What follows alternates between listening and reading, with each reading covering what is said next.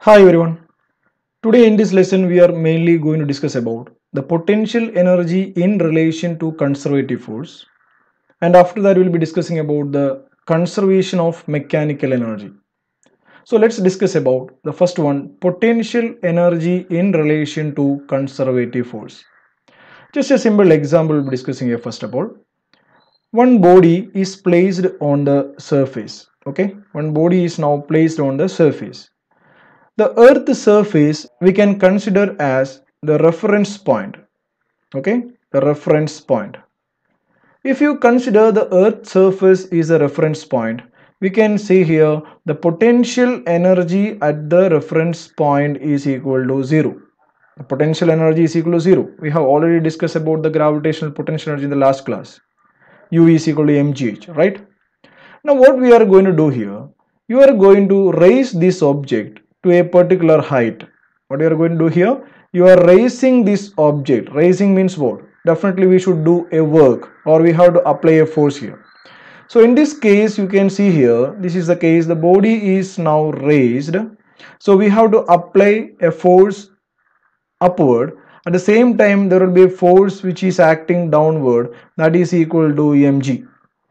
Okay, now what is the displacement direction? The displacement direction is upward. You say it as x is the displacement. So when you are raising this object from the surface to this point, we can consider this till this much point, we can consider that is the height h, the raised one h.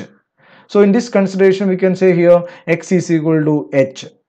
So what we are going to calculate here, what is the work done due to force of gravity? Okay, work done due to force of gravity, not by the applied force. So we can say here force due to gravity is acting vertically downward, right? So what is the work done due to gravity? Wg is equal to, what is the general equation? Force, applied force, or gravity force? Gravity force. So we can say here Fg vector dot displacement vector. Here we have taken the displacement is x, so we can write here x vector. Now if you substitute the value, you see what is the force due to gravity acting vertically downward, where the displacement is acting along both upward direction. So what is the angle between the mg and h value, or the displacement value, which is equal to theta is equal to what? 180 degree. So work done due to gravity, Wg is equal to Fg into x into cos 180. As you already know, cos 180 which is equal to minus 1, and we can substitute the value here, Wg is equal to, now what is Fg? From this diagram we can say here force due to gravity Fg is equal to mg, right? So we can write here what? Mg. Now how much it is displaced? We have written the x value, so it is displaced by a particular height. Vertical height is what? H.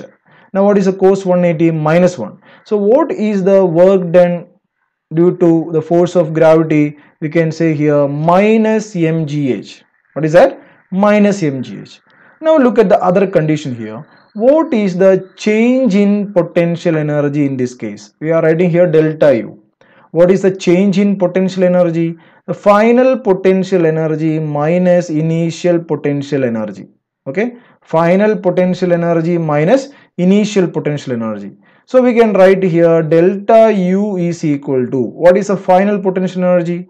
Final potential energy when the object is raised at a height h value, right? That is equal to what?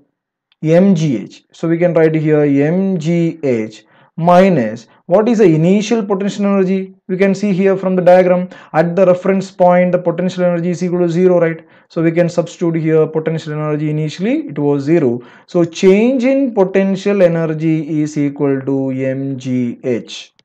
Now what is the work done formula? Work done due to force of gravity, say Wg, is equal to minus of mgh. mgh is equal to delta U, right? So what is the concluding point here? Work done due to force of gravity Wg is equal to, you see this one, mgh is equal to delta U minus of delta U. So this is one of the important conclusion what we are discussing today here. When the conservative force does the work, As you already know, what is a conservative force? When the conservative force does the work on a particle in a system, right?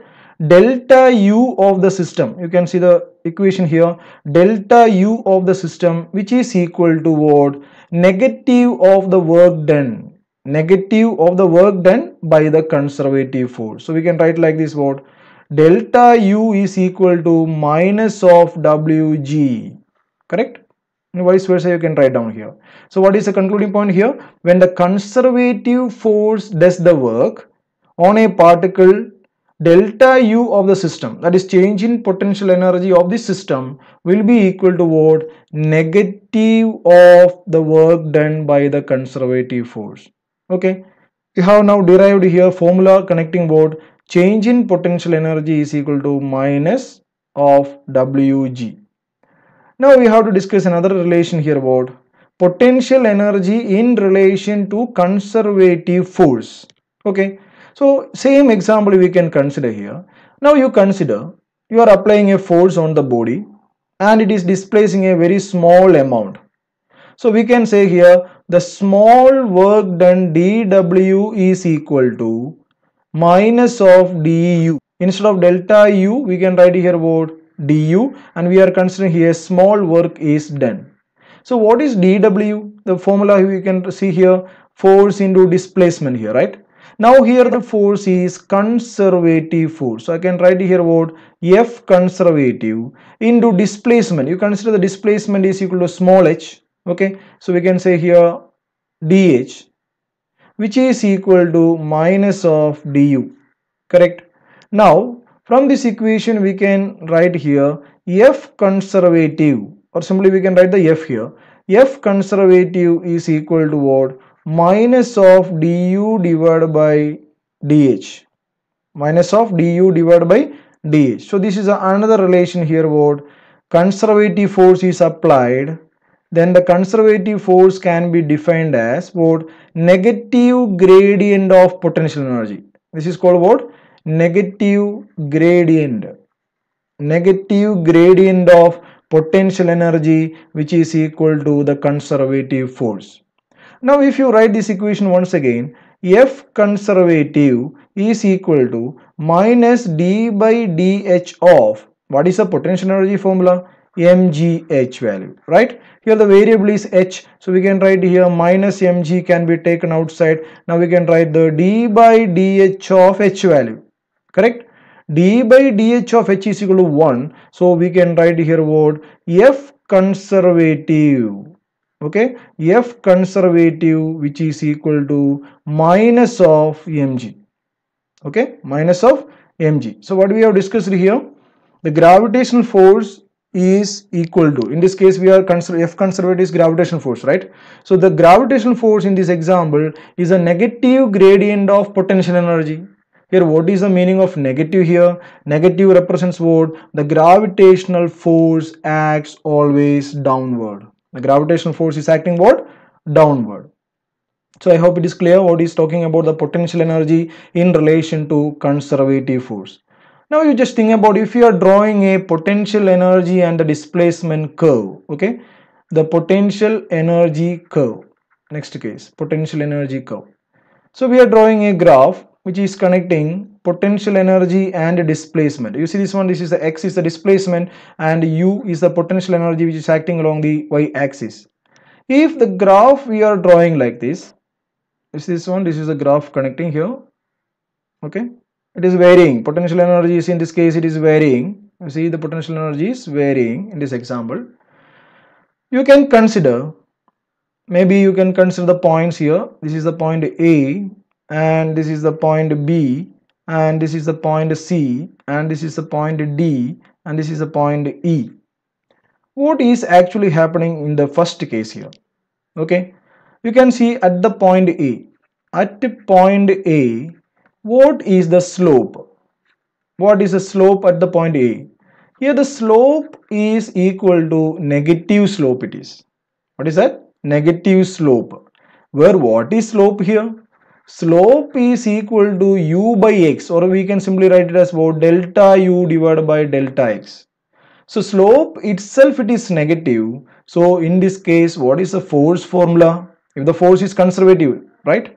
So force is equal to minus delta u by delta x, or simply du by dx. Here slope itself it is negative, so what is the force become? Here the force become positive. Okay, so slope at the point A is negative, so their force is what? Positive. So force is positive means what type of force will be acting there? That is the repulsive force. Now look at the point B here. Okay, consider the point B. At the point B, what is the slope is equal to? At the point B, slope is equal to 0. So as we already know, f is equal to minus delta u by delta x. Here the slope is equal to 0 means what will come here? Force is equal to 0. So in this case, force is equal to 0. So at this case, you are considering the point B. The point B is an example for which equilibrium? That is called what? Stable equilibrium. The condition for here, stable equilibrium. What is meant by stable equilibrium? When a particle is displaced slightly from a position, okay? When a particle is displaced slightly from a position and a force acting on it brings it back to the initial position. What is happening there? You are applying a force on the body. It is displacing slightly, okay, from the initial position, and a force acting on it, it brings back to the initial position. In that case, we can say that that body is in stable equilibrium. Okay, just an example. This is a graph only. In this example, just imagine the point is there, or object is there at the point B. Okay, an object. Okay, and if you just push that object, if you consider this as a well, okay, a small well we are considering, if the object is now slightly pushed, it will go up, definitely it will come back again and come to the point B itself. So this is an example for what? Stable equilibrium. Now you consider point C. At point C, what is the slope? At point C, what is the slope? At point C, slope is equal to what? Negative or positive? Definitely we can say here positive slope. If slope is positive at the point C, this is the point C here, okay? If slope is positive, we can say that force become negative. Force become negative. Force become negative means what? The force acting is attractive force. Once again, you consider the point D here. Point D. You can see at the point D, again the slope is equal to 0. Slope is equal to 0. Slope is equal to 0 means what we can say here? The force is equal to which force? The conservative force. Okay, don't be confused with the applied force, conservative force. So F is equal to 0. In this case, at the point D here, we can consider the body, we can say that it is in unstable equilibrium. Okay, unstable equilibrium. Just imagine the body is placed on a hill-like structure here. Okay, it's not a graph we are talking about, it's just like a hill. If you apply a force on the body kept at the point D, what may happen there? Due to the force acting on the body, it may slide downward in this direction or it may go in this direction. It will never come back to the original position, right? So what is meant by unstable? If particle is displaced slightly from the position and force acting on it tries to displace the particle further away from the equilibrium, position, and that we can say that what? Unstable equilibrium. So the point D we can consider as what? An unstable equilibrium. Unstable equilibrium. Now one more equilibrium maybe we have to discuss, that is the neutral equilibrium.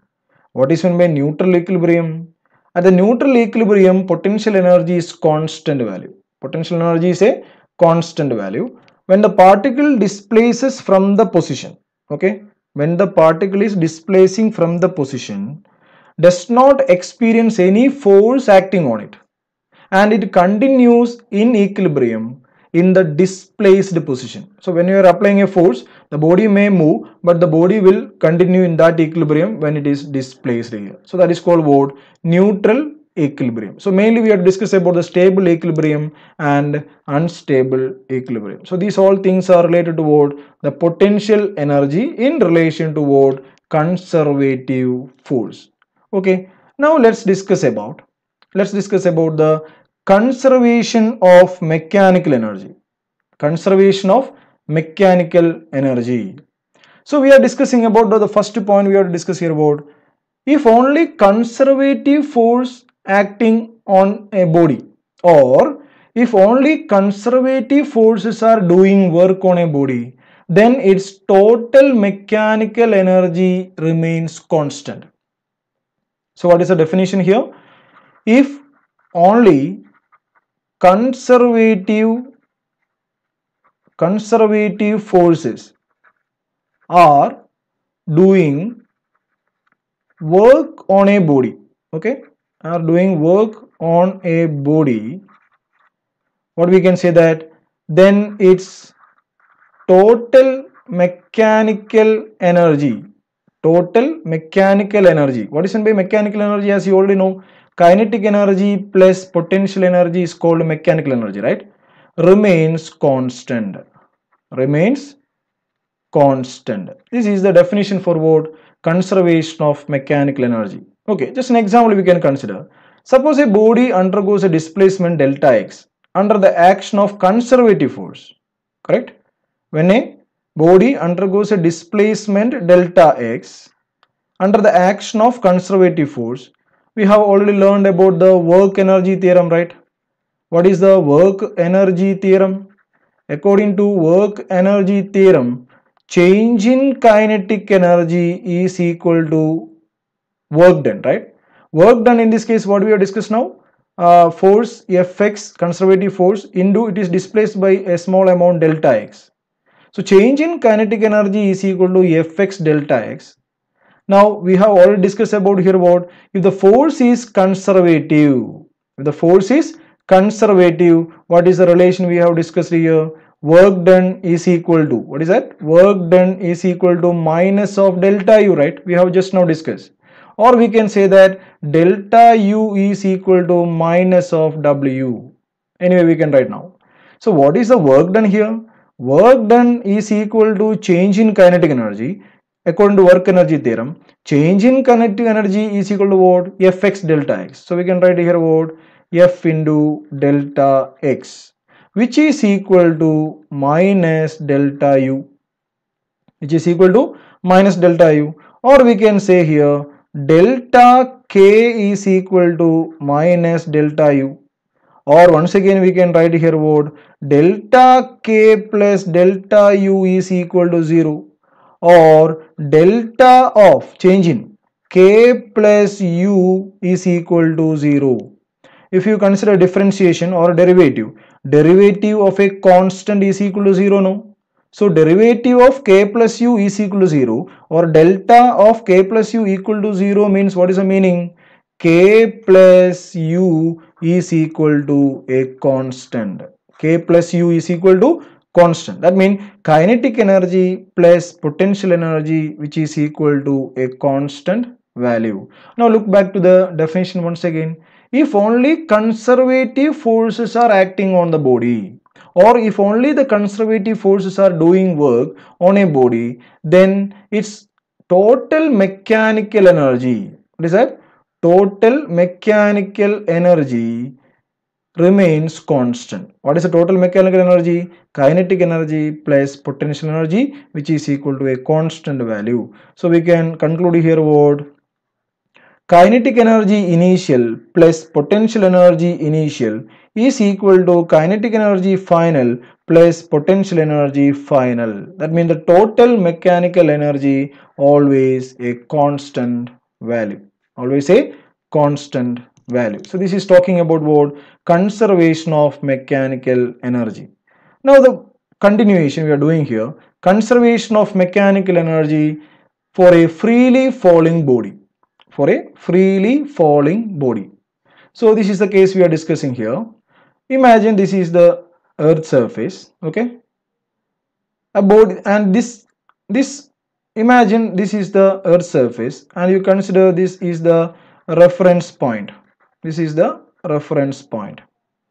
Imagine a body is now at position A. So this is the position A. Okay, this is the at position A. If the body is coming down, If the body is coming down, definitely you can see here the position keep on changing and its energy also changes. Its energy also changes. When it is at a particular height h, say it as initially the object is at a position A, from the ground the height is equal to h value. After some time, if it is released, the body will come down, and you just imagine from the position A, this is the position B, the displaced value you can see here, this is the x value. And after some time, definitely we can say here the body will just reach the ground, say it as the position C here. So now we have to prove here what is the conservation of mechanical energy. For that, at position A, we will be discussing the first case. At position A, what is the energy? At position A, what is the energy? As we already know, according to conservation of mechanical energy, what is that? Total energy. Total energy means what? Kinetic energy plus potential energy will be always a constant value. That's what we are going to prove here. When the object is at a particular height h, what is the potential energy? We can say that potential energy is equal to mgh. And what is the kinetic energy at that particular height? Definitely we can say that it is equal to 0. So what is the total energy at the position A? Sum of kinetic energy plus potential energy. If you add these two values, you will be getting the total energy is equal to mgh. Clear? Now look back to the position B. At position B, the object is now coming to position B. What all energy it possesses? Just imagine the body is now coming down, okay? It is not stopping at the position B. It is now coming down. So it possesses both the kinetic energy and potential energy. So at the position B, we can say here, what is the kinetic energy? Say kinetic energy is equal to what? Half into m, mass of the body, into speed. What is the speed? You say it as Vb. When the object is reached at the point B, say it as Vb square. Okay, so half mb square, kinetic energy. Now, we can substitute here what is Vb. So we can calculate the Vb using the equations of motion. It's a uniformly accelerated motion, right? So we can write here Vb square is equal to u square minus 2gx. The displacement is 2gx. So what is a Vb square? Vb square is equal to, see what is u? U is 0, right? And g, we can take it here, minus already taken, and x is also become negative. So what we can write here? Vb square is equal to 2gx, or we can substitute here kinetic energy is equal to half into m into Vb square. Vb square means what? 2gx, right? So 2 will cancel. So what is the kinetic energy at that point? That is equal to mgx. So at the position B, kinetic energy we have marked here, that is equal to mgx. Now let's calculate here what is the potential energy. Potential energy is equal to, you see what is the height now? The object at the position B from the ground, you can see here total is h and it is displaced x here. So what is the height here? H minus x. So we can write here potential energy is equal to mg into h minus x. Therefore, what is the total energy at the position B? At the position B, kinetic energy is mgx plus potential energy is equal to mg into h minus x. So mgx will cancel. Remaining one is what? E is equal to mgh. So once again what we are proving here, at the position B is having two energy, that is kinetic energy and potential energy, but the total energy is equal to what? Constant, that is equal to what? Mgh. Now once again let's find the energy at position C. Okay. Now you can see the picture there. Suppose the body is finally reaches from A to C on the ground, right? So we can write here what is the kinetic energy at that moment. Kinetic energy is equal to half into m into vc square, the velocity or the speed at the point C, correct? Then considering the motion from A to C, okay, A to C, we can calculate the vc square is equal to u square minus 2gh, it become what? Plus 2gh, because minus h and minus g become plus value. U is equal to 0. So what is the Vc square here? Vc square is equal to